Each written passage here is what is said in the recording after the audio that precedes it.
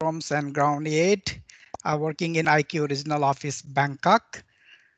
I'm pleased to moderate this webinar today. First of all, I welcome you to the second webinar on the implementation of the new global reporting format for runway surface conditions. This new methodology was developed by the ICAO Aerodrome Design and Operation Panel Friction Task Force, and after approval by the ICAO Council, introduced in Annex 14 in 2016 as new SARFs with applicability date from 5th November 2020.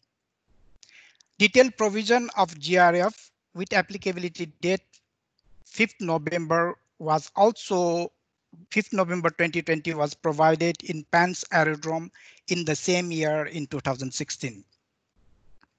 The GRF ensures a harmonized assessment and reporting of runway surface conditions and a correspondingly improved flight crew assessment of aircraft takeoff and landing performance. The first webinar was held on 30th April 2020, which was organized by the ICAO COSCAP Southeast Asia for 3 COSCAP member states. And this webinar is dedicated to Pacific states. However, we have extended the invitation to other Asia Pacific states who did not have an opportunity to join the first webinar. We have developed a GRF implementation action plan template, the generic one, to provide some guidance to the states how to develop the state GRF implementation action plan. And this was circulated to states through COSCAPs and PASO office. As I have mentioned, the applicability date of 5th November 2022 for the implementation of the GRF is approaching very fast and soon, and which is less than 6 months from now. This webinar has 2 parts. The first part, the presentation will be made by Mr. Mahyuddin bin Sajuri, Deputy Director, Aerodrome Standards, CAA Malaysia. This will approximately takes not more than 45 minutes. And then we have a question and answer sessions. We may have approximately 10 minutes for that. And question and answer session will be supported by the Chief Technical Advisor of COSCAP Southeast Asia, Mr. Michel Bredenberg, who has made significant contribution to the works of runway safety program, and ICAO APAC EIS officers, Mr. Erdine Bater. If you would like to ask a question, please send your question in the chat message box. As this webinar is organized, I have mentioned primarily to help the Pacific states for their implementation in the GRF. We would highly encourage participants from Pacific states to post the questions, and priority for the answer will be given for their question. I will select few questions that will be answered by our speaker, Mr. Mahyuddin, and ICAO colleague, Mr. Michael Vredenberg, Mr. Eden Barter, and maybe some from other colleagues. Today we have most probably more than 60-70 participants from CAA and airports. We got a very high number of interest from many states. Unfortunately, because of the capacity and limitations, we could not accommodate all the requests we have received from the states. This is very encouraging that states are interested to implement, eager to implement GRF in their states. I hope all participants will be benefited and there will be a valuable takeaway from this webinar. Now I would like to introduce to you our speaker, Mr. Mahyuddin bin Sajuri, graduated from University of Leeds, United Kingdom, with a degree in an electrical engineering. He has been with the DCA Malaysia since 1995. As now DCA Malaysia is converted to CAA Malaysia. He is the Deputy Director, Aerodrome Standards, Civil Aviation Authority of Malaysia. Mr. Mahyuddin is the trainer for Aerodrome regulator and service provider in the topic of Annex 14 Volume 1 Safety Management Systems, Runway Safety Program, Aerodrome certifications, and recently he has been well-known, I would say, instructor as well as trainer in the area of GRF. So this is his second delivery of the webinar. And he is very active in ICAO APAC Aerodrome Operation and Planning subgroup. And he is the vice chairperson of that particular subgroup. So once again, before I invite Mr. Mahyuddin to start his presentations, I once again remind and request all participants to kindly mute the microphone and turn off the video camera so that we should not face any web ban issue. Thank you very much. Now I will hand over the floor to Mr. Mahyuddin for his presentations. Mr. Mahyuddin, please. Thank you very much. Bismillahirrahmanirrahim. Assalamualaikum warahmatullahi wabarakatuh and a very good morning. So I hope everybody can listen to me clearly. If not, please give signal to me. Okay, very clear? Yes, very clear, loud and clear. Thank you very much. Okay. So thank you for participating in this online training. So I will try my best to take this 45 minutes to share with you. I will share with you two presentation slides. The first one is I will share a little bit on what we understand about GRF RCR. And the second part of the slide, I will take a few moments to share with you the implementation program that we in Malaysia have implemented since July last year. So let me try to share my presentation. Hopefully you will accept. You can see my presentation within a short while. Okay.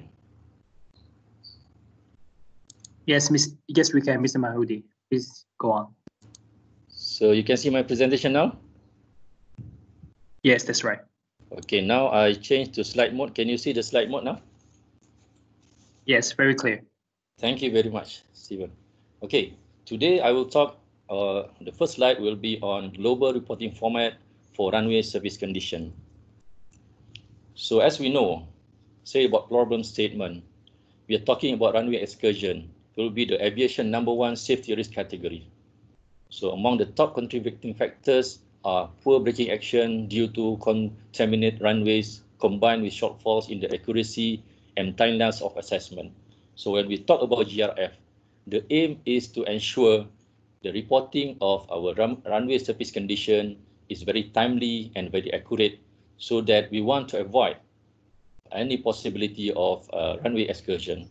So this is one of the main purpose of we do the GRF. Okay, what are the contents of my presentation? The first one, I will touch on what is RCR, Runway Condition Report. Second one, I will tell about objective of the RCR, and then benefits. What are the benefits of RCR? Okay, and then why RCR is very important. And I will share a little bit on the challenges that we in Malaysia face when we implement RCR or GRF. And I will share a little bit on the roles of agency. As you know, when we implement GRF, there are various different agencies that have got their own roles. So I will share a little bit on this matter. And then at the end of this presentation, I will share to you on some ICAO provision and guidance material that we can refer to ensure all the things that we do being the one which is recommended or which is required by ICAO. Okay, what is runway condition report? It's a standard reporting of runway surface condition. We have already do, our airport operator, our aerodrome operator already done all those runway surface condition reporting. But ICAO, once after we introduce this GRF, we want to ensure all the report is in standard formatting. That's one of the reasons. So hopefully after this, worldwide, everybody will report using the same format, and it will be enable all the users, the airlines to understand very easy, because all are standards. We don't want different methodology of reporting the runway surface condition. Moreover, as we go on this presentation, you will know it will be very simple, in a simple format. You don't have to mention too long in words. It's very simple. So I will share you after this. And then in terms of procedure, we will report the runway condition report using one system of platform, which is on SNOTAM format. Not to worry too much when we listen about SNOTAM format. Previously, we agree in our region in Malaysia and neighboring countries, we very rare. I think we never use this SNOTAM. Starting from 5th November 2020, we will be using this SNOTAM format to report the runway condition report. I will share with you, don't worry. And then we must know that, like Mr. Punya said just now, the applicability of this requirement for GRF is another 5+ months. It will be expected to be applicable by 5th November 2020. And we must know that the related parties involved, which is, hold on, I'll try to, okay. The related parties involved, the aerodrome operator, aircraft operators, pilots, air traffic controllers, AIM, meteorology, and aircraft manufacturers. Okay, what are the objectives of this RCR? The first one is we want to assess and report the condition of the movement area.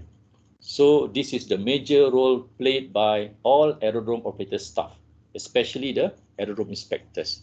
After every heavy rain, they have to go inside the runway, do some assessment. I will tell you detail after this what are the assessment that need to be done, and then they report in timely and correct manner. And then the second objective is to provide, after we have done all those assessment, all those measurement, produce the report, we provide the assets information in the correct format, which is on SNOTAM format. And the third objective is to report significant changes without delay. This is one of the purpose objective of this GRF, is to ensure we report any significant changes on our runway without delay. It means after every rain, for example, in our region, we just consider the rain. After every rain, we will ask our aerodrome inspector, aerodrome staff to go inside the runway, do measurement, and as soon as possible, as fast as possible, produce report and submit it to the AIM or ATC. Okay, what are the benefits of the GRF?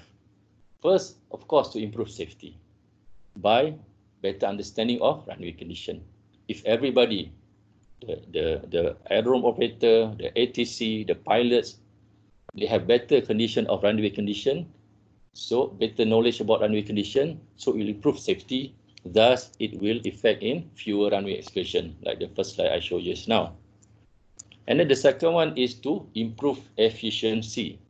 Flight crews can better correlate reported runway surface condition to contaminated landing and takeoff performance data. Now, the pilots will have a very standard format of reporting, thus make it easy for the pilot to make correct judgment, whether to land, whether to take off, whether to abort landing, whether to go around, etc. So it will make your runway very efficiently used by the aircraft. Aerodrome operators have an objective method of reporting runway surface condition to flight crews.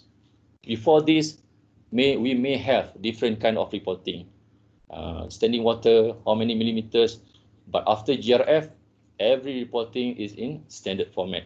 Everybody can understand. The ATC can understand, the IS can understand, the pilot can understand, because everybody are using one very standard and correct format.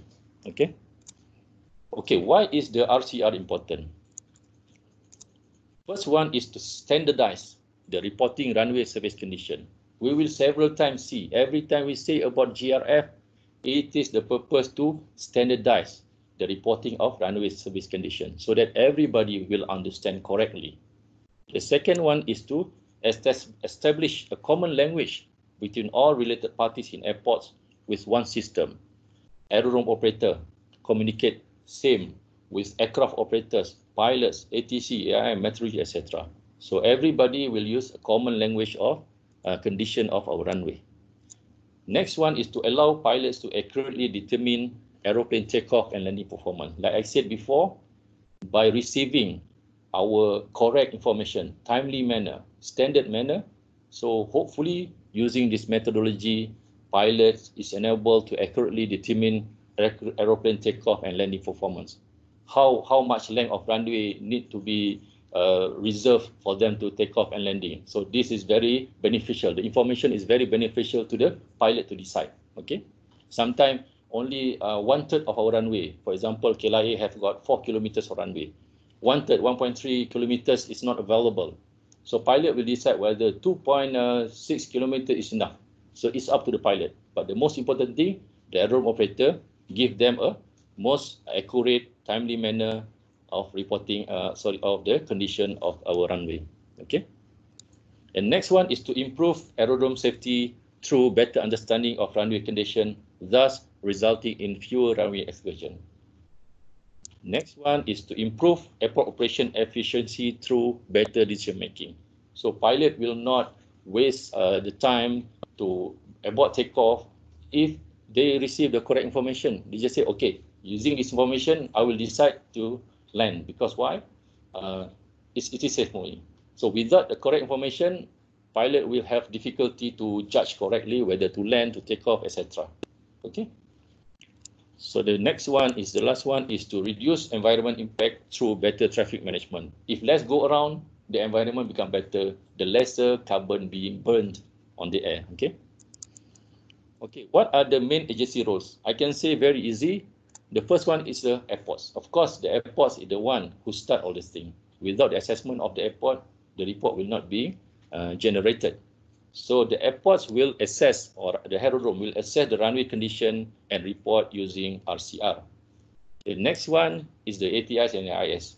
Okay, the AIS will convey the information from RCR to aircraft operators. And lastly, the pilots, they will use the information with aircraft performance data to determine if landing or takeoff is safe. So all of these are the main agency roles.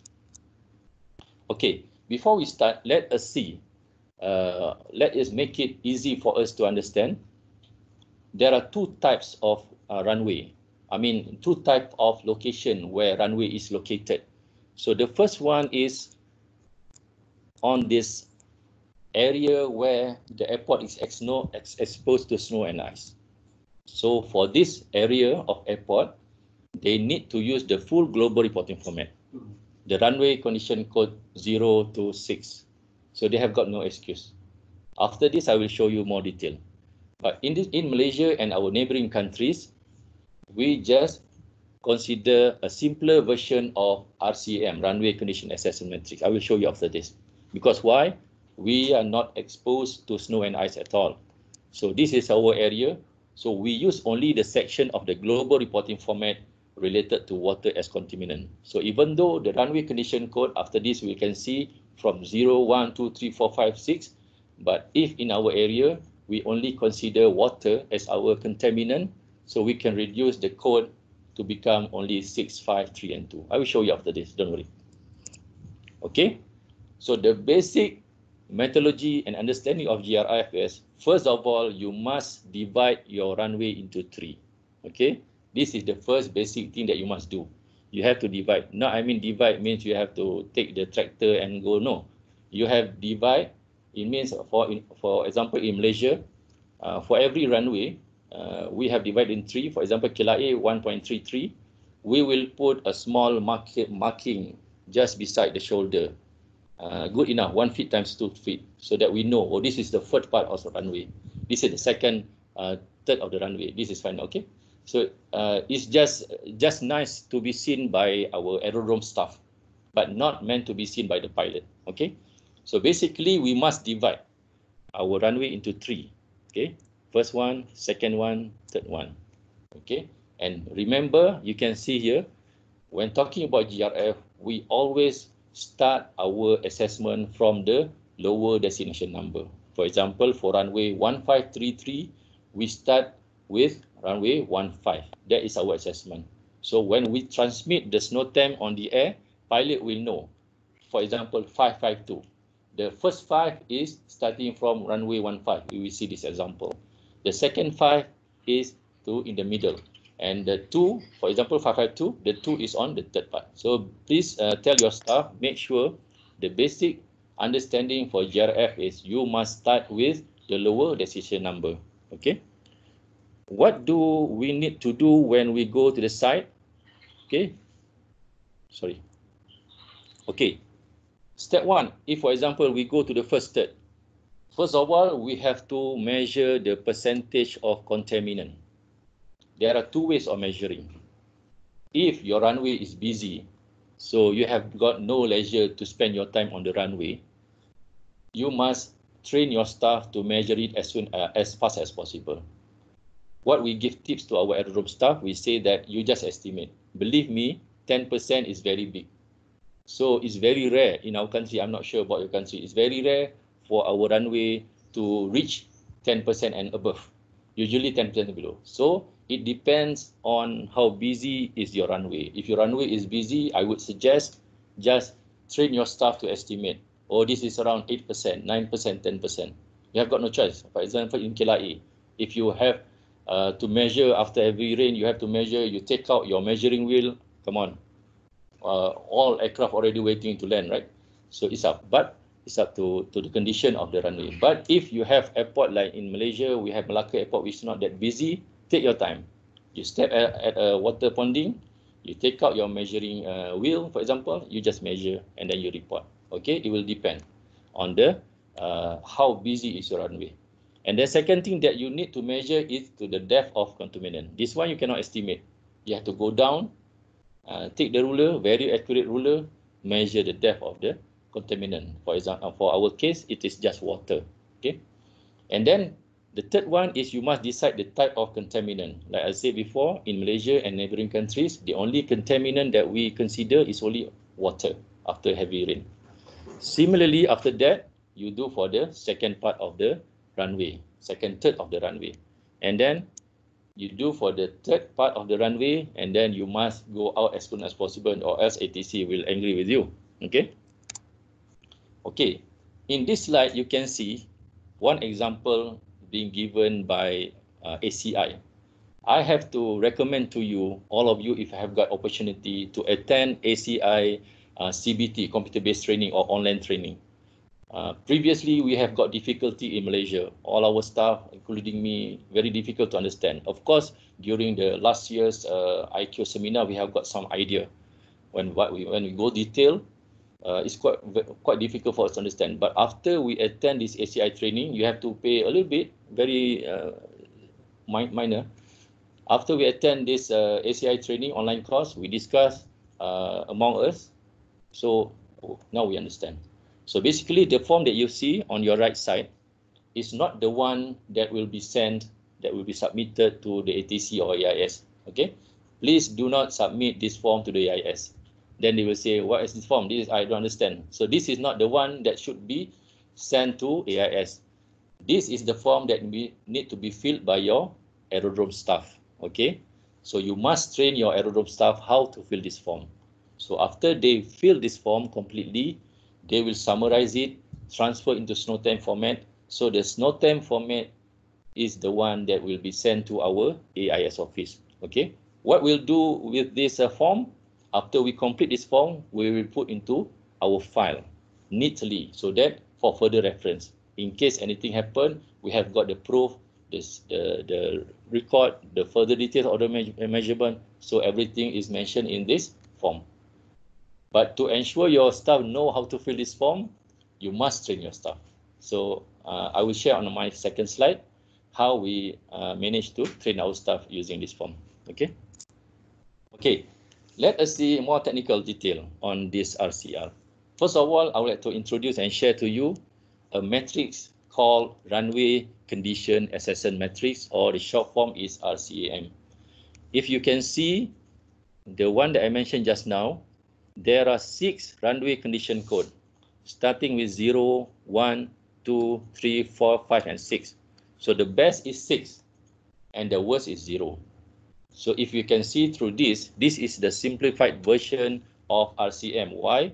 Because from the beginning, we have already created this form, because this form is only, okay, you can see, okay, this form is only suitable for condition dry, wet, and standing water only. So this is the situation that we face in Malaysia and neighboring countries. So we take out the code 4, code 1, and code 0. I will show you after this why we take out that one, okay? But this is the simplified version. So for initial assessment, we just consider runway condition code 6, 5, 3, and 2. I will show you after this. Okay, this is the one. Okay, so we train our staff. Please make sure you just know what is the 6, what is the 5, what is the 3, what is the 2. But for the country which have snow, for the state which have snow, you must don't forget to train your staff what is 4, 1, and 0. But in our area, we just tell you don't need to know what is 4, 1, and 0.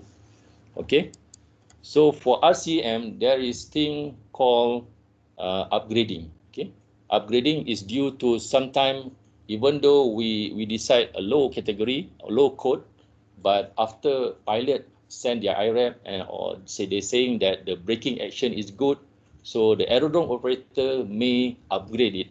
For example, maybe from 1 to become 2 to become 3, etc. Okay, but ICAO has said under this one, the statement here, I hope everybody can read. The runway condition code 5, 4, 3, and 2 shall not be upgraded.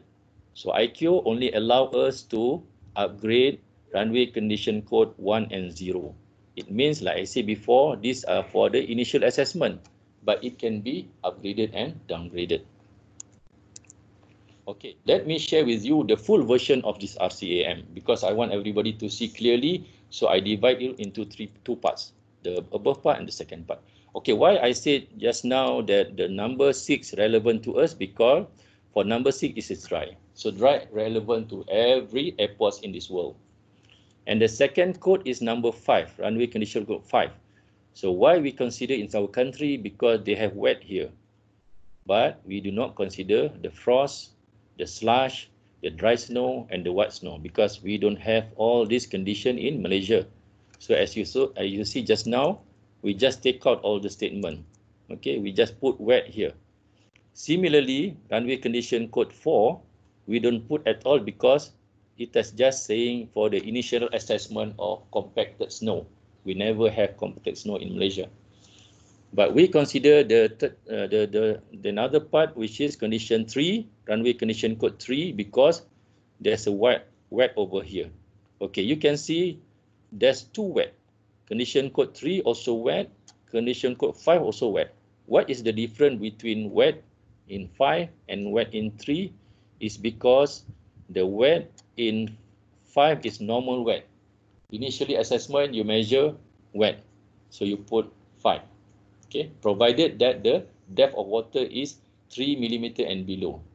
But if the water, the depth of water on contaminant is 4 millimeter and above, you have to categorize it to become code 2, standing water. Okay, so here you can see, okay, and under condition code 3, why we downgrade from condition 5 to 3 is because you can see wet, slippery, wet runway. It means that, for example, if your friction test measurement fail under 0.42, 0.53 and below, 0.3 mu you have. So Aerodrome have operator may downgrade from initial wet to become slippery wet. Or sometime after you have put the category 5, 2 consecutive or 3 consecutive pilots saying that, oh, it's not really good braking action. It is a medium braking action. Can you see on your right side? So after you receive report from the pilot, delivered to ATC, ATCs provide to you, you may downgrade from runway condition 5 to runway condition code 3. So there are some of the condition. Okay. The next one is runway condition code 2, this area.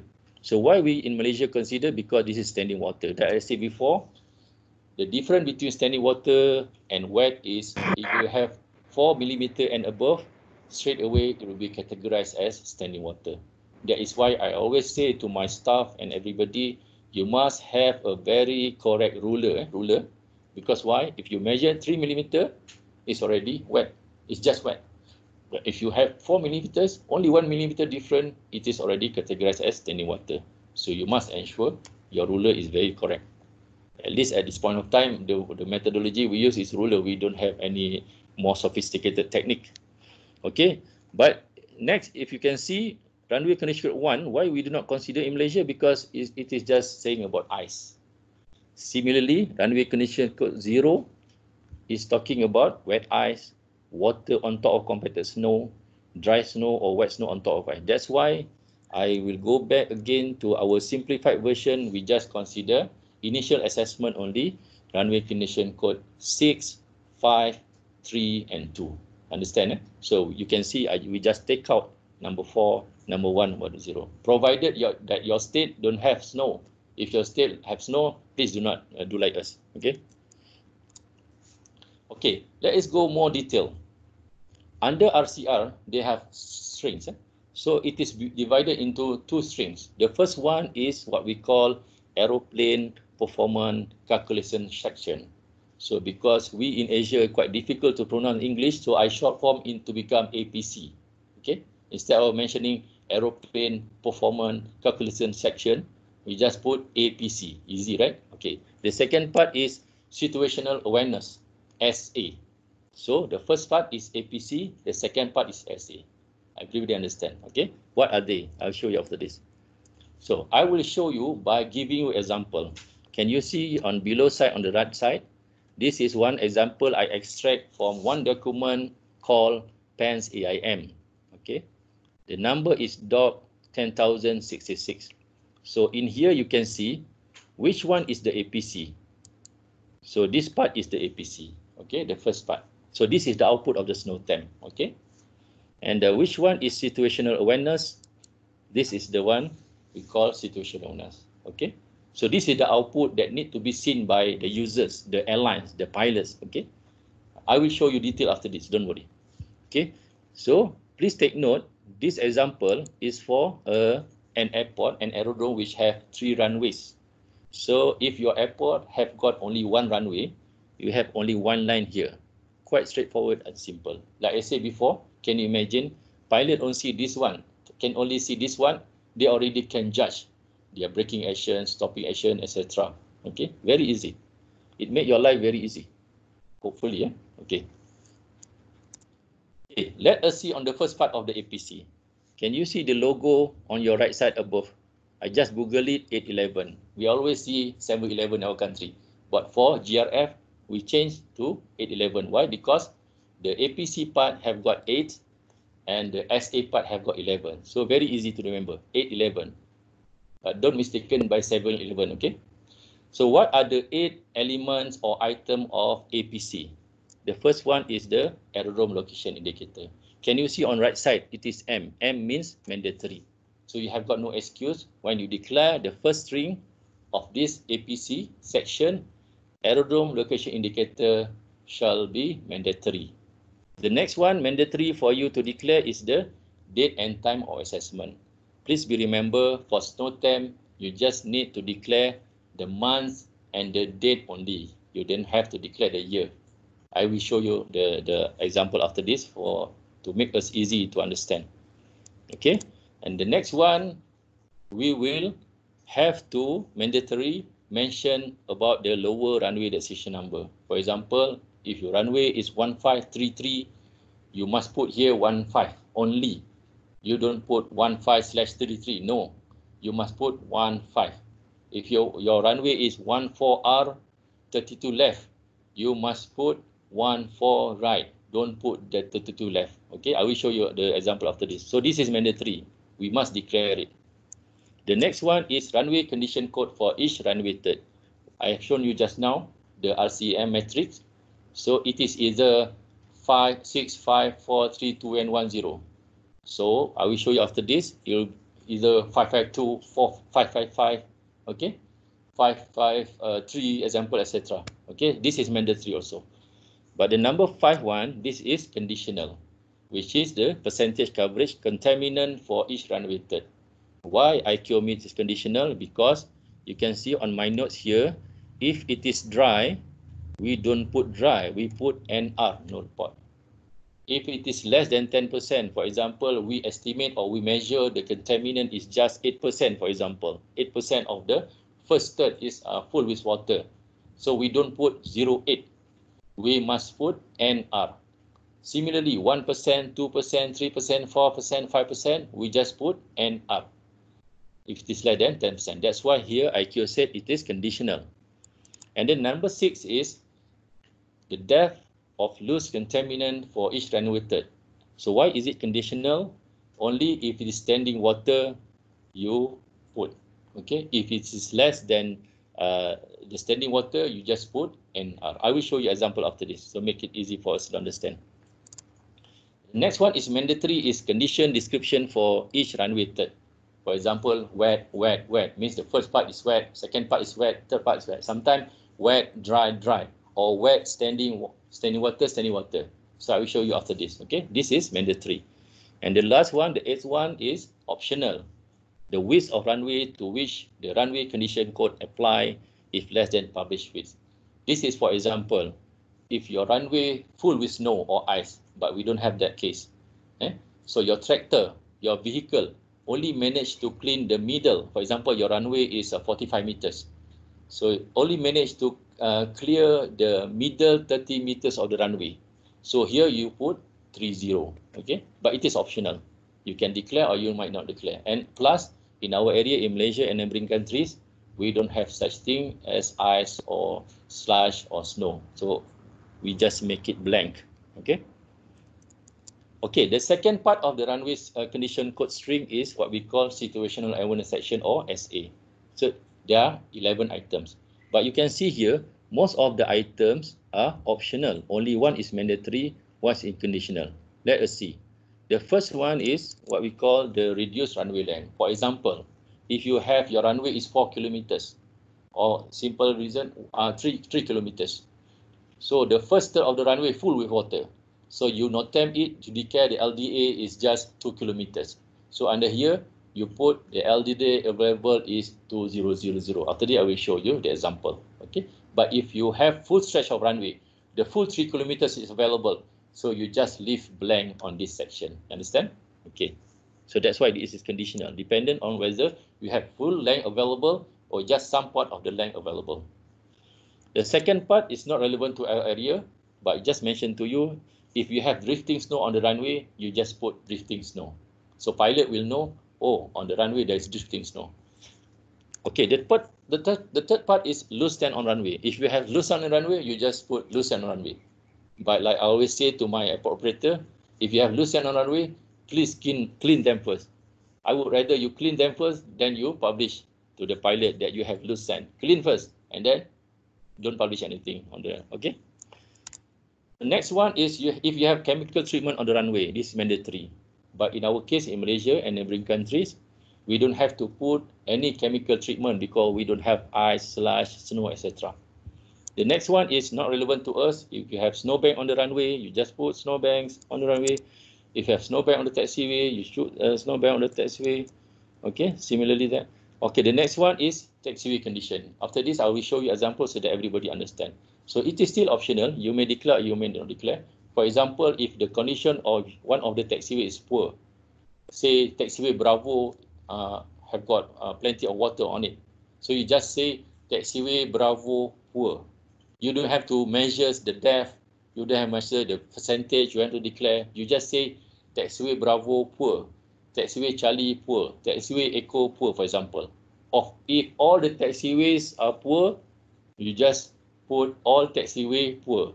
But poor to the pilot because how they want to go out from the runway to the apron if all taxiway poor. So make sure you have got no all poor, okay? And the next one is apron condition. Similarly, if you have, for example, northern apron and southern apron, you just mention northern apron poor, southern apron poor. But all the apron poor, how can they park their aircraft? Okay, make sure they are not all poor. And then the number 10 is state approved and published use of measured friction coefficient. For example, just now when we downgrade from code 5 to 3, it is related. If it is related to the friction measurement, you can declare here. You can declare it, but you may not declare because it's an optional. And then the last one is plain language remark. If you want pilot to have some further notification or information, you can put here under plain language remark agreed by the state. Okay. To get us more detail and more idea for us, remember, I will give you example one by one. What are the 8 items on the APC? Okay, the first one is WMKK. Remember, this is mandatory, aerodrome location indicator. So in KLIA, the aerodrome location indicator is WMKK. The second part, which is mandatory, is the date and time of assessment. Okay, before I forget, please bear in mind, for APC section, all items is separated by a space, a blank space here. Okay, but for the SA, situational awareness, all items are separated by a full stop. That's the difference. We can see an example after this. Okay, the second part is the date and time of assessment. Remember, I said just now, when talking about date, you must start with the month, not year. 0925 means 25th of September. And then it is being followed by the time of assessment. 1400 means 1400 hours in UTC. Remember, don't put your local time. 1400 in UTC. Okay.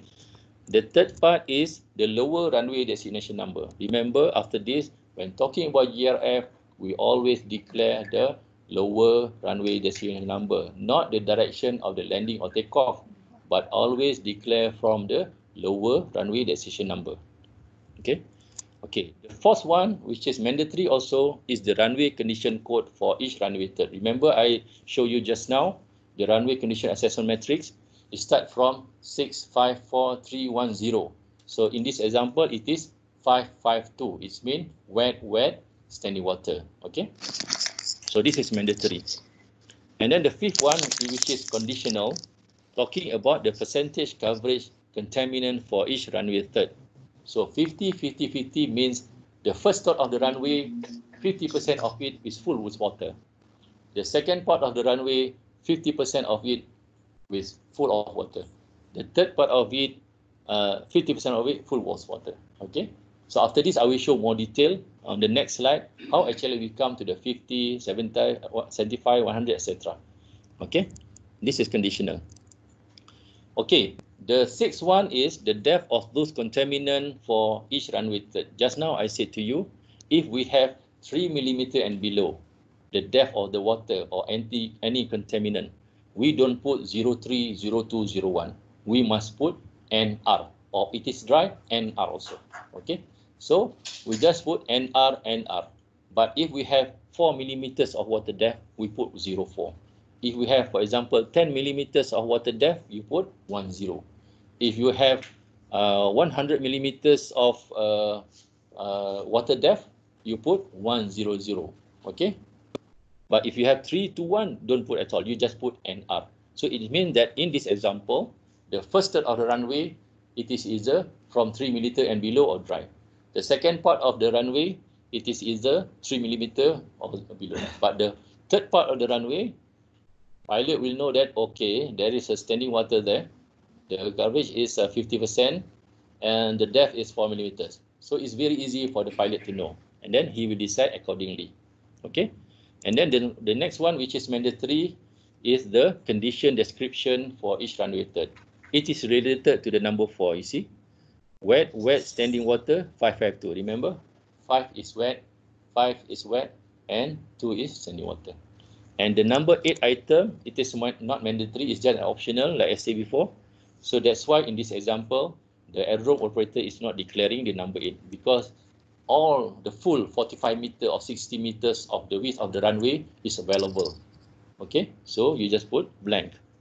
So the full example of the APC section of your runways, condition report is like this: WMKK space 0925 1400 space 14L space 552 space 50 50 50 space NRNR04 space wet standing water.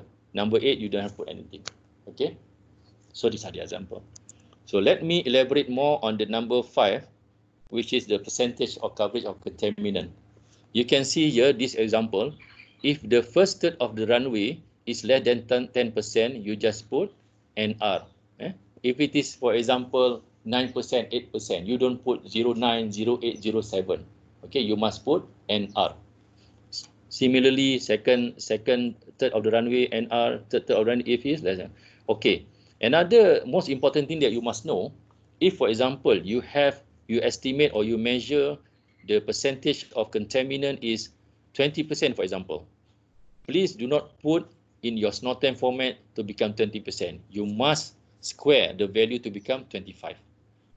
For example, if you estimate the percentage is 40%, don't put 40. You must put 50. You must square it to become 50. For example, here, if you have estimated 60%, don't put 60. You must square it to become 75. And then last one, for example, if you have estimated 85%, don't put 80, 85. You must put square it to become 100. So these are the area. So for example, if we see the SNOTAM to become 30, 40, 40, so it is wrong. You must square it to become 50%. Understand? Eh? Okay, let us go to the second part of the strings of the RCR. Okay, we call situational awareness section. Okay, let I pull out the previous table. Okay, you can see here, what are the things that I declare under this example? Airport operator only declared the first part here, which is reduced runway length.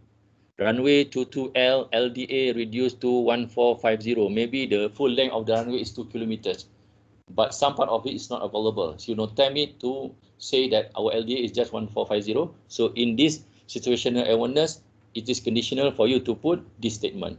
Runway 22L LDA reduced to 1450. It means the pilot understand that your runway available LDA only 1450 meters. Remember, it must be separated by a full stop. Full stop here, you can see. Okay, the second part is drifting snow on the runway. So if you have drifting snow on your runway, you just declare drifting snow. Pilot will know, okay, there's a drifting snow on your runway. Okay, and then you see the example here. The airport have decided not to declare because they don't have loose sand on the runway. They don't have chemical treatment on the runway. They don't have snowbank. So they skip all and they start declare the next one, which is the condition. So here in this airport, the pilot know that only taxiway Bravo is poor. Maybe some part of it is being soaked in the water. And then the next example is apron condition. Apron not poor. So pilot know that. Please be aware that the north apron of this airport is not that good. Maybe some area is soaked in the water, but the southern part is okay. So, like I said before, most of the item in situational awareness is optional. You may declare or you may not declare, but in this example, the aerodrome has decided to declare only 4 of the items. Okay. This is the SNOTAM format that will be submitted to our AIS office. So please make sure we have to train our aerodrome staff, our aerodrome personnel, especially on the aero operation side, how to fill this SNOTAM format. Actually, it's not that difficult. After we have trained our staff, we can see it's not that difficult.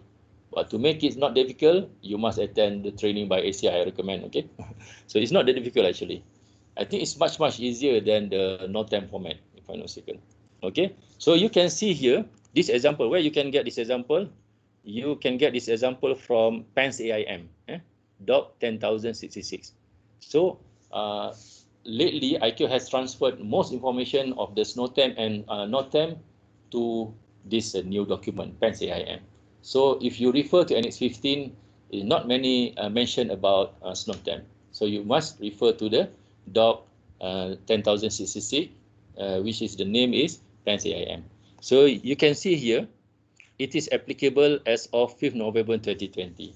So if you have got opportunity to go to this document, inside the same document, there is one snow time format, which is applicable before 4 November 2020 and before. This is the current snow time format. But for the GRF, please make sure after 5th November 2020, you use this format. It's a little bit, it's a different, okay, it's different. So the below part of the snow time format is like this. So it's not that difficult. If you train your staff, you can see. So we managed to train our staff, okay? So this is the one you must train your staff to fill. This is the output that you must send to the air traffic controller or AIS, okay? Okay, I always want to share with you what are the challenges that we made during the implementation. The first one is the RCR should contain all necessary information for the definition, etc. So if you send your staff for training, and hopefully if you have attended this very short training, you have got some idea what is GRF RCR is all about. Yeah? Okay. So the second challenge is aerodrome personnel should have the skill and knowledge to assess the condition of runway and produce accurate runway condition code. This also you have to train your staff. You have to train your aerodrome staff how to accurately determine the condition of your runway. Okay. The third challenge is coordination with relevant parties. Please bear in mind, not only aerodrome operator involved in this GRF, you must have coordination with the airlines operator and also the air traffic controller and the AIS. They must also be in the loop. You must always remind them, not really remind, but have some session with them. Tell them this is the one from 5th November 2020. Please do not surprise if we submit some form. Please do not say, why you're submitting snow time? We don't have snow here. No. So please make sure from now, you must share with your pilots and your country, in your state, and also the ATC AIS. Don't surprise if 5th November we submit to your snow time format. You must know what to do. Okay, these are the one, a challenge that we need to ensure. Okay. Next one is the establish of Malaysia standard reporting format. So since last year we have sit together and draw, still in draft stage, all this reporting format. Okay, and the fifth one is, I always mention several times, the most important thing is you must training your staff. You train your staff. So different level of experience exposure. Our staff is not similar. Some of them 20 years service, some of them 5 years service, some just joined the service. So we must cater the training to suit all of them, okay? And reluctant to give up method and practices for many years. Some of them maybe says that, oh, we have been several years using this method, now you want to introduce new one. So there may be some challenge a little bit. And then the third one is management of change. So you have to do the management of change so that all your staff ready for the change. And then last one is how to ensure accurate assessment as busy runway. For example, I said just now, if your runway is busy, don't take your time. Oh, take out slowly your measuring device, walk slowly, the ATC already, come on, get out. No. So it is, you must train your staff. If you are measuring contaminant on KLIA runway, for example, please do it fast but accurate, for example, okay? But for non-busy airport, it's not that challenging, okay? So what are the roles of different agency? Aerodrome operator, assess the runway surface condition, to deploy the GRF, to provide the training to aerodrome staff, air traffic service have to convey the information received via the RCR or the IRAP. The aeronautical AIS provide information received in the RCR to end users.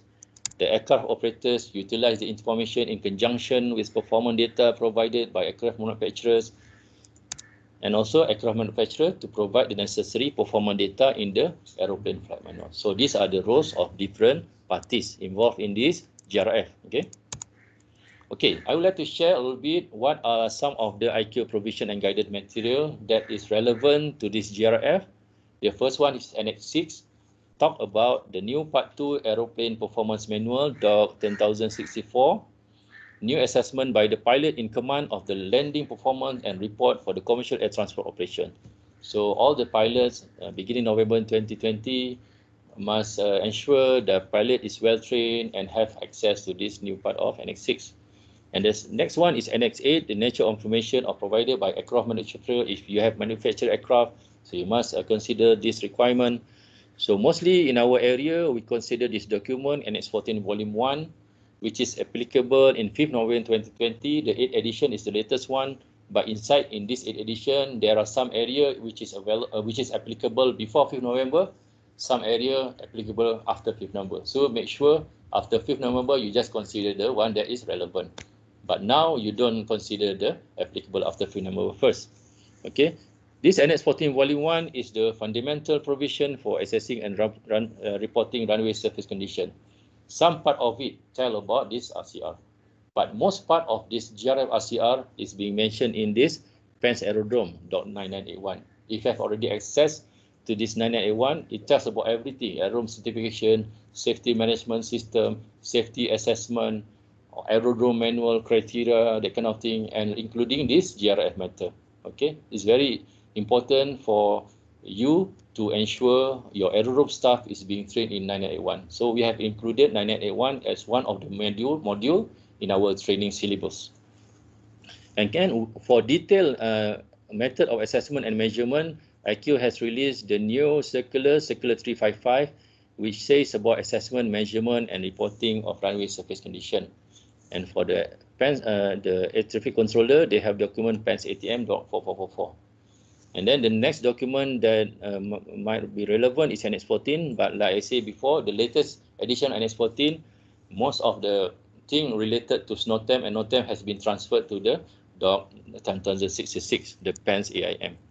So make sure you have access to the PANS AIM because it tells you how actually you want to produce a SNOTEM format.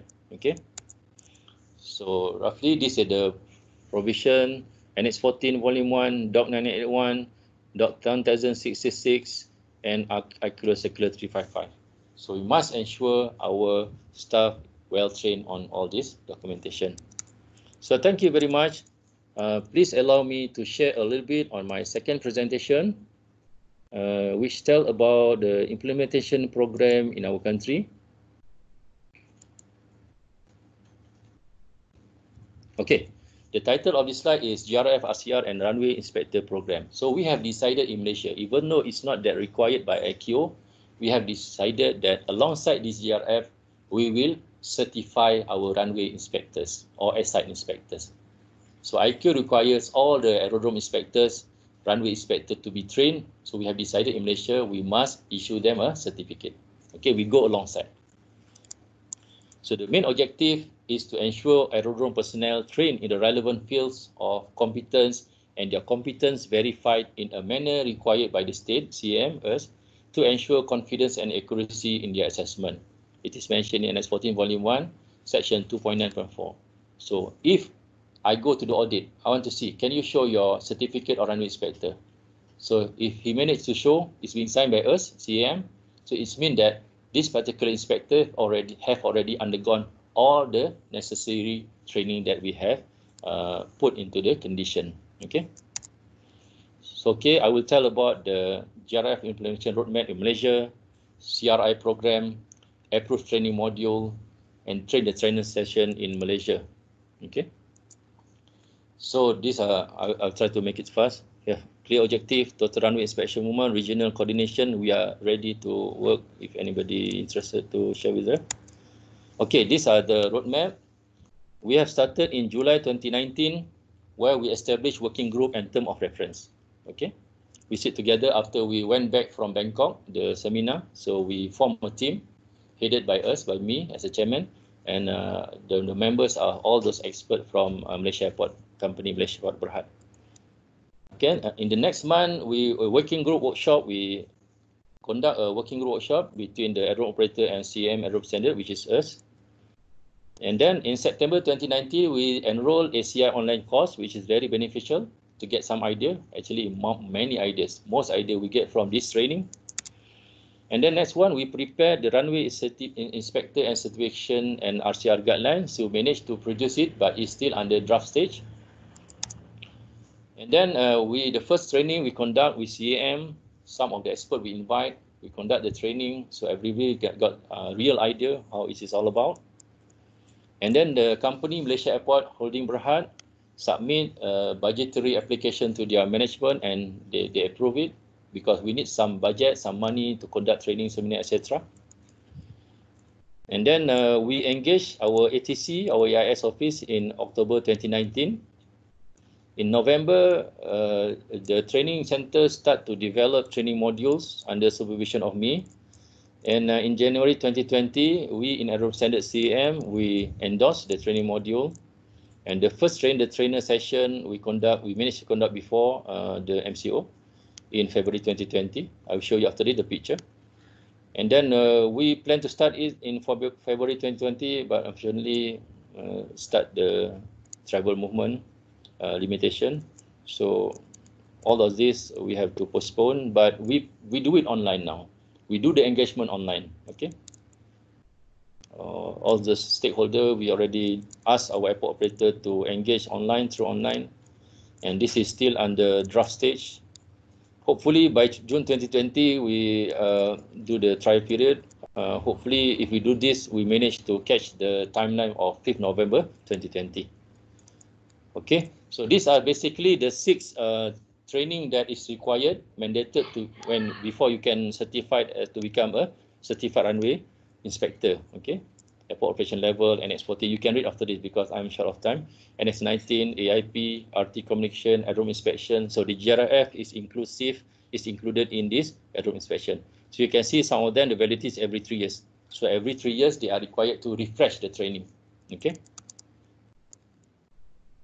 If you complete all these 6 training, we will issue a certificate. Okay, these are the training modules: NX14 Volume 1, NX19 SMS, the modules, AIP modules. We train them how AIP related to aerodrome. The RT module, we mandate everybody runway inspector must have very good RT phraseology skill. And then, okay, this is the aerodrome inspection modules. You can read after this. Okay, talk about GRF, RCRC. We train our staff here in snow time issuance procedures. We do some case study, and we train them aerodrome manual because aerodrome manual formatting is a little bit different from 9774 to 9981. So we train them on the new format inside the 9981 PANS aerodrome. And rope safety requirement, all those kind of things, we train them. Okay, so these are the modules inside the aerodrome inspection modules. So these are the GRF RCR modules. It's around one day, 1.5 days. Okay, these are the training session. So I just do the opening to encourage them, and then I sit at the back and watch them. Okay, the rest they do it themselves. So on your right picture, you can see all this. We invite airport managers. If they cannot come, they will send the operation managers. We have engineering people here. We have aerodrome operation staff. We have training centers, human resource people here in our first session. Okay. So this is the one that I love most because they managed to do a mock runway. It's not as big as runway, but they do the mock runway so that they have some feeling just beside their training center. So you can see here, there's a runway horizontal position marking, there's a runway destination marking, there's a mock aiming point marking here. Okay. So these are the practical assessment. We train them how to fill the form, and we train them how to measure using wheel, provided your runway is not busy. Okay. On-site assessment, everybody goes down, all those airport manager go down and learn because after this they want to train those. We expect them to train their staff. So we simulate the mocking area there. We don't pour water. We just put a bottle and we put some border to see this is the water. Don't pour water. Then you have got so many time to dry it out. Okay. So after all the assessment completed, you train your staff to fill the RCR form. So CRI is requesting approval. Somebody from another side of the walkie-talkie acting as an air traffic controller. So the driver requests approval before entering runway. So you can see on the below part, they measure the water in the bottle. We simulate using bottle of water. Okay, measuring wheels. Okay. These are the closing ceremony. So I think that's all. I'm sorry, Mr. Punya, I take some of your time. I hand over back to you. Thank you very much for listening to my speech. Thank you. Thank you very much, Mr. Mahyuddin. It was a really very excellent presentation. And I see in the chat box there are not many questions, so that makes me feel that your presentation was so clear. Everybody understood what they need to do before 5th November 2020. So, however, we got few questions. Let me see.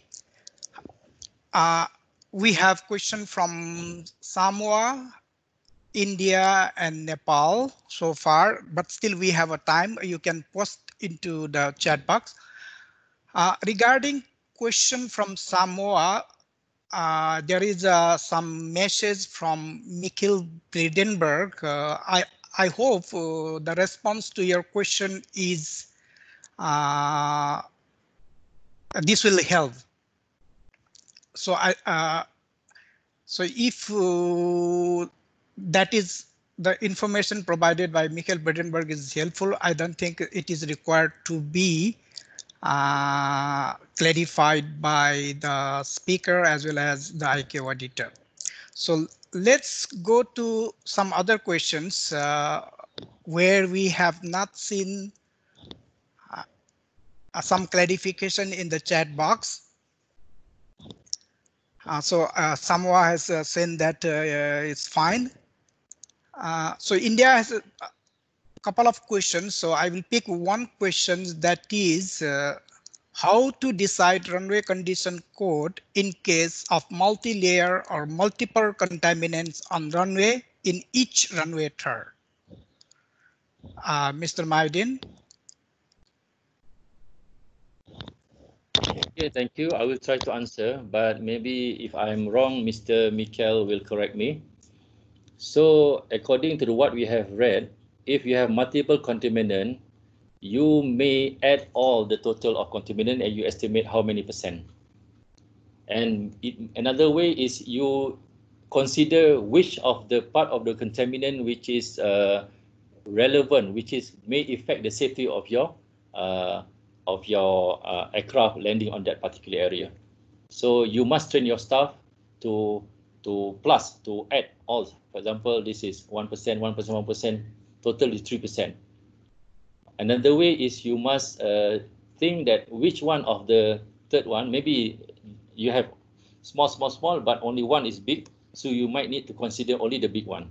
But like I said before, it is very rare for us to get more than 10%. It's very big. For example, 1.3 times 45 meters. To get 10% is very difficult.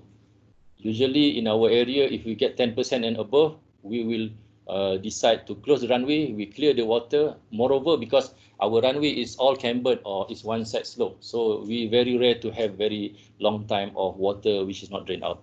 So that is my answer. But maybe Mr. Mikhail, if I'm wrong, you can correct me. Thank you.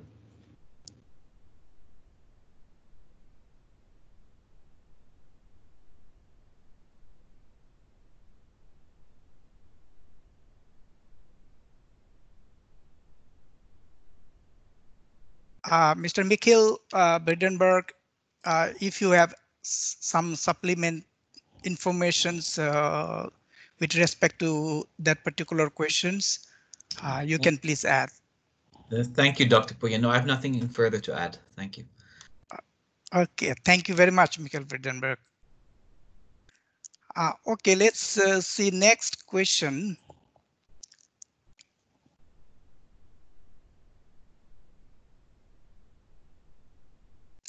One interesting question from Nepal also. In case of KLIA, only water is contaminated or also the rubber deposit? Mr. Mahyuddin. Okay, thank you very much. I can answer only water is the contaminant. We don't consider rubber deposit in this GRF. But bear in mind, if you have thick rubber deposit, you may decide to downgrade. Like I said just now, if we have initial assessment of 5, but if you have very thick rubber deposit, according to experience, if this rubber deposit is quite thick, it may slippery, you may need to downgrade from 5 to become 3, the slippery wet. But you don't have to declare the rubber deposit as contaminant. Thank you. Okay, thank you very much, Mr. Mahyuddin. maybe we will spend a couple of minutes for some other questions we have been receiving.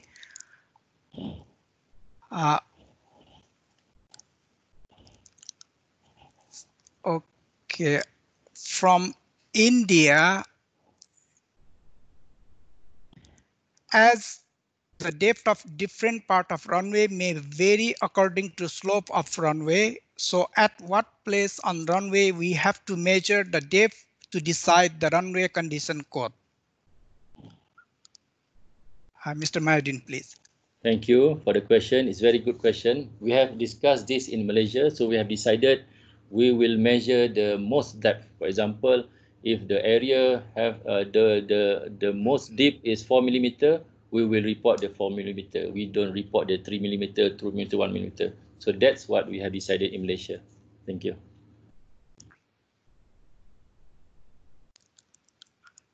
Okay, thank you very much, Mr. Mahyuddin. I think we are running out of time, and I would like to make one announcement that after the question and answer sessions, we would like to request delegates, participants from Pacific Island to stay back for about 10-12 minutes, and rest can go. Now I would like to ask, maybe pick up 2 more questions, and then we will finish this particular webinar. So it's from Philippines. Has KLIA done actual inspection run on a single runway with contaminants? If so, what is the average runway occupancy time of the CRIS?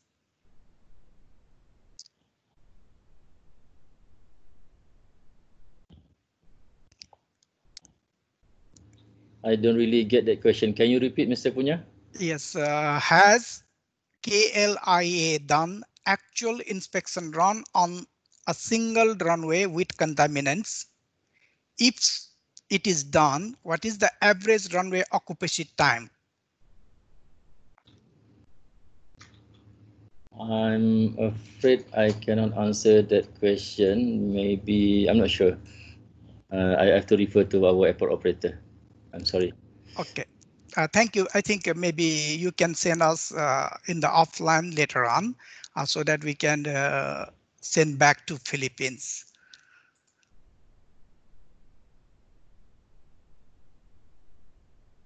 Okay, another interesting question also from Philippines. Is friction test needed before implementation of GRF systems, since we did not conduct one?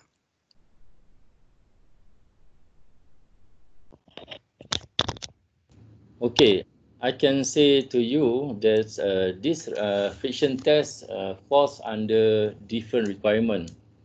If this GRF is not being introduced, it is mandatory for us to regularly conduct friction test measurement, and the frequency is dependent on the number of jet aircraft movement, if I'm not mistaken, in our runway. So regardless whether we implemented RCR, GRF before or after this or not, it is a separate requirement that you must regularly conduct friction tests on your runway. Thank you. Thank you very much, Mr. Mahyuddin. Dr. Punya, shall I add something there? Yes, please, Mr. Mikil. Yeah, thank you, and good day to all. So just to add to what Mr. Mahyuddin said, which was correct, is that the friction measurement is not part of the GRF implementation. So it becomes strictly a requirement for airport runway maintenance programs, but not for the GRF implementation and not for the reporting of runway surface conditions. It's purely for runway maintenance. Thank you. Thank you, Mikil. Okay, so we will pick up one last question. I have not seen there are any questions from Pacific Island states. So in that case, one, I think from Cambodia, if the second part of runway on code 2 with 75%, How to declare landing distance, reduced landing distance available. If the second part of runway on code 2, I mean code 2 runway with 75% probably it's coverage, how to declare LDA reduced? Okay, this is another thing that I would like to share my opinion.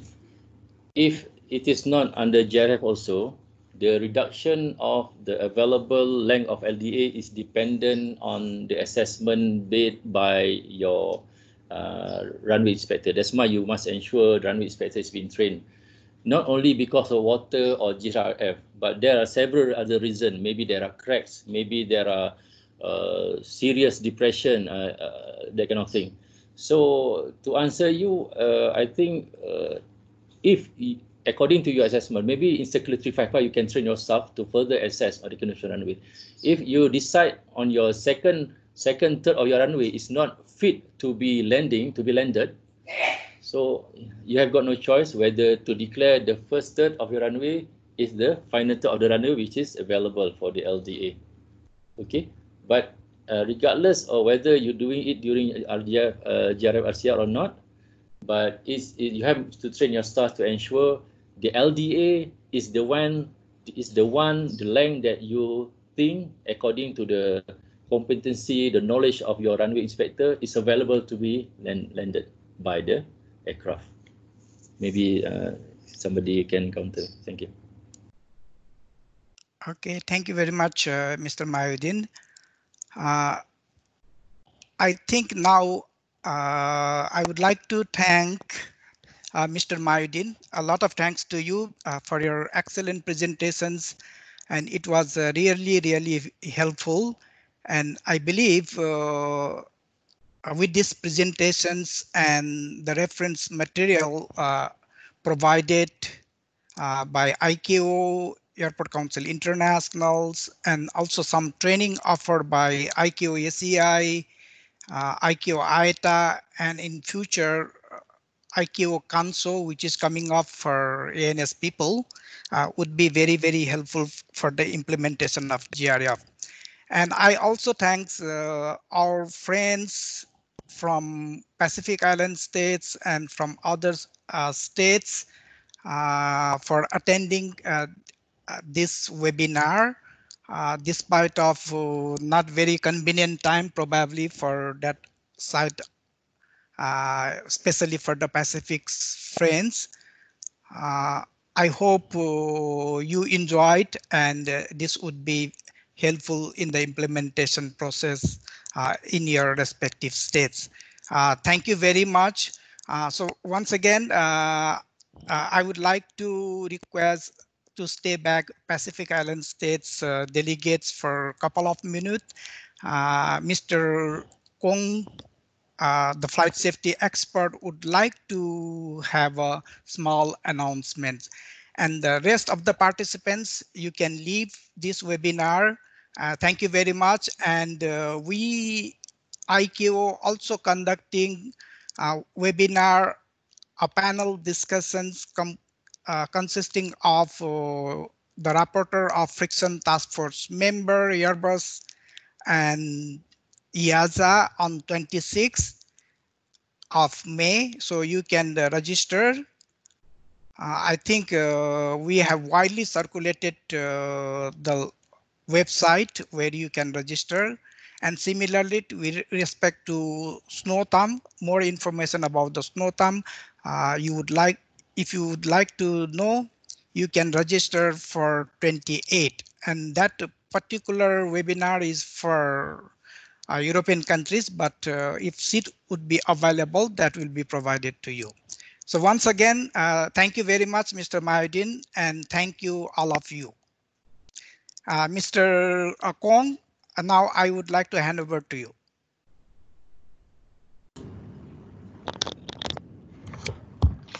Thank you, Punya. Good morning and good afternoon, everybody. Right, my name is Kong. I'm with the Flight Safety Section of the ICAO APAC office. The purpose of this briefing is actually is for ICAO APAC to reach out to the Pacific Islands colleagues regarding the filing of the COVID-19 contingency related differences. Right? So if you are related or you have any activity involving the USOP online framework regarding the filing of the COVID-19 contingency related differences, please stay back. All right. And I will share with you some information to provide further guidance on how to file the COVID-19 contingency related differences. Just give me a moment. I would like to share some a short presentation with you.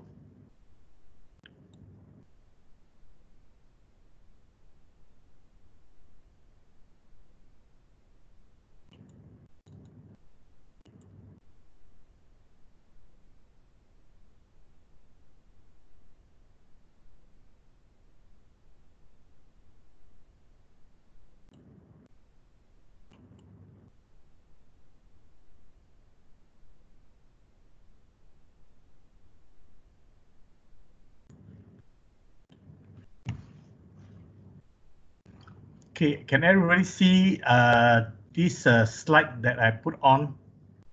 Yes, Kong, COVID-19 pandemic CCRD FOD.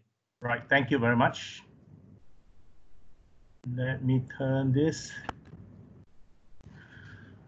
Okay, so now we all know that this COVID-19 pandemic has affected a lot of people, a lot of states, a lot of activities. All right. The purpose of this CCRD, which is the COVID-19 contingency related differences, and the filing of these differences, including declaring the differences a state may accept from other states flying into their country, would be very useful when it comes to handling of ongoing flight currently. All right. And also for the resumption of flight activities later on.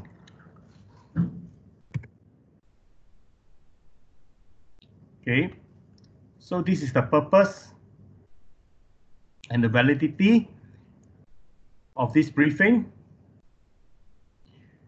And this COVID-19 contingency related differences is meant to be a temporary filing of differences, all right, which will at this moment be in effect, if there's any filing done, until 31st March 2021. So when you file these differences, be mindful that this is only up to the period from now till 31st March 2021. All right.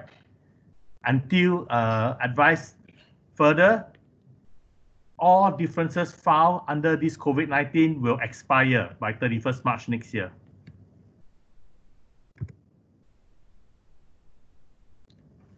Okay, for those who have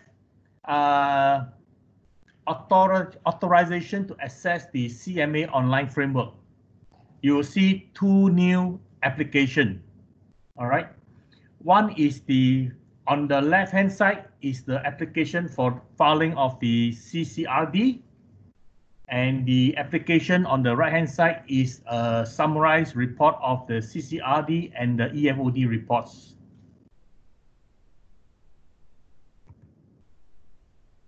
Currently, okay, fortunately, I think most of you are with the Aerodrome area. So currently, there are only 9 CCRD identified by ICAO that require filing. And these are related to Annex 1, mainly on the licensing issues, medical issues, extension or expiry of medical review, expiry of crew licenses, and then on the Annex 6, Part 1, Part 2, and Part 3, there are 6 differences, and these are mainly related to the current provision on crew experience requirement, crew currency requirements, which may not be achievable during this pandemic period due to the various travel restriction and quarantine requirement from different states.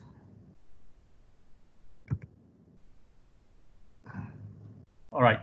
So if you open the new application on the OLF, on the one that I showed you earlier on the right-hand side, you will see this particular form. All right. This is how a state would file a CCRD. And for this, if you look at the top, you will see the standard is 1.2.4.4.1. Can you see where my cursor is? All right. This is the standard currently in Annex 1. All right. And I give you the example that is filed by Cambodia. All right. By the way, all this information are public information which is accessible through the online framework. And so there's no secret. I'm just taking, so happen I just picked Cambodia as one of the examples to show how the differences for this particular annex provision is filed. So for recognition of other state differences, Cambodia has accepted other ICAO contracting state members' differences. All right. So with this knowledge now, if another country airlines would like to start operating flight into Cambodia, they know at least, all right, there is no lesser consideration, all right, with Cambodia as far as the crew licensing regarding this particular provision is concerned. The second box is the detail of differences. All right, it's the validity of Cambodia has a documented validity of medical assessment will be extended by 3 months. So this is Cambodian decision. They have decided to extend the medical assessment. All right. And by this, I assume that after the current expiry, they decided to extend it for 3 months. So in Cambodia's case, all their medical assessment, if you look at it, all right, if it ends in March, okay, it will be automatically extended for 3 months under Cambodian situation. And the last row is for Cambodia to fill up their rationale and their mitigation condition. All right. And here it says that Cambodia will issue advisory circular to extend the validity of the medical from 31st March until 30th June. That's the 3 months that you are looking at, and that's the 3 months that described by Cambodia. Okay, I'd like to pause here for a moment to check with you if there's any question.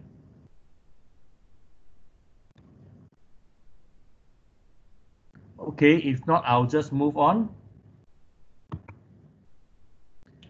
All right, for you to page through the various differences, if you go back to the online framework, you will see these two buttons, previous row and the next row. All right, you keep on paging to the next row and you will have covered all the 9 CCRD differences that is identified by ICAO currently. So on the right-hand side circuit, in red circle, you see a number 3 there. It means that I have somehow shown you is what I show you is a page 3 now. It's page 3 of 9.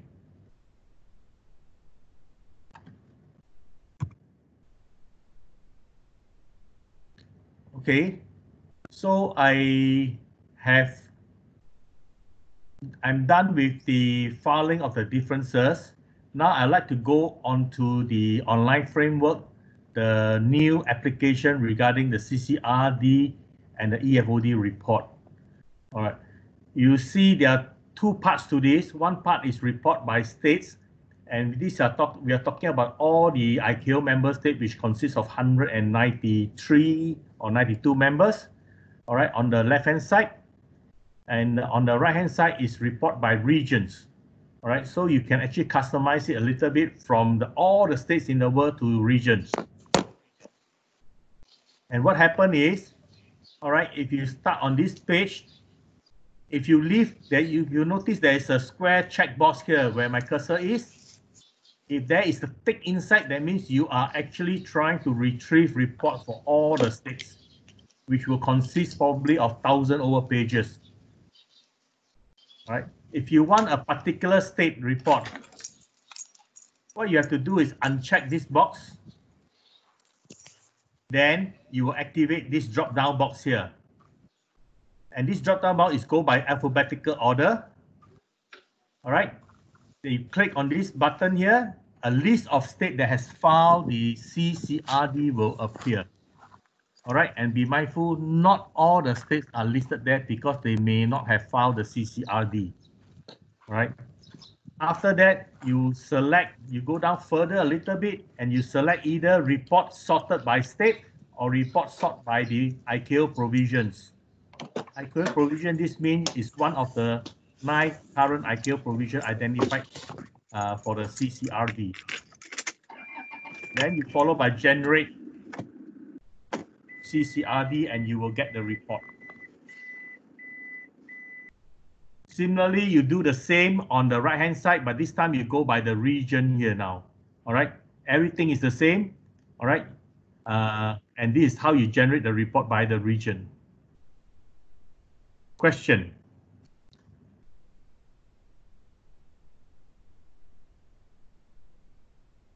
Okay, I move on. Okay, this is coming to the end of my presentation now. This is an example of a state Australia has been extracted. This is how Australia has filed their CCRD and this is how it will appear. All right, remember there were 3 boxes that a state need to fill up, right? So what you see is these 3 boxes here. Here 1, 2, and 3. These are the 3 boxes. This is the ICAO Annex reference, it's a standard. This one is the description of the ICAO provision. And these are the 3 boxes that a state would need to fill up when before they submit the CCRD.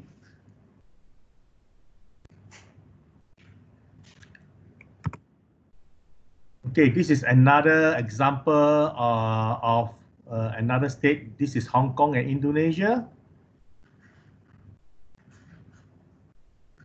You see now I have selected the CCRD report sorted by provision, and the provision selected is 3.9.4.2 of Annex 6. And this is the different way different states would file their CCRD.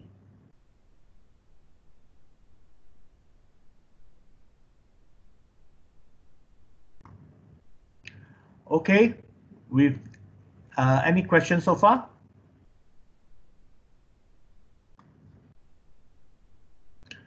Okay, with that, I think I've got no further to add. And let me go back.